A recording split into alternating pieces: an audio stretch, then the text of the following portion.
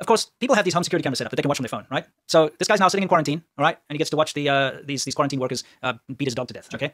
So this particular video, you can see it was shot on the 2nd of March, 2022. So 3 days ago. Yeah, a couple days ago. Oh, sorry, no, that's March. It was last month. Yeah.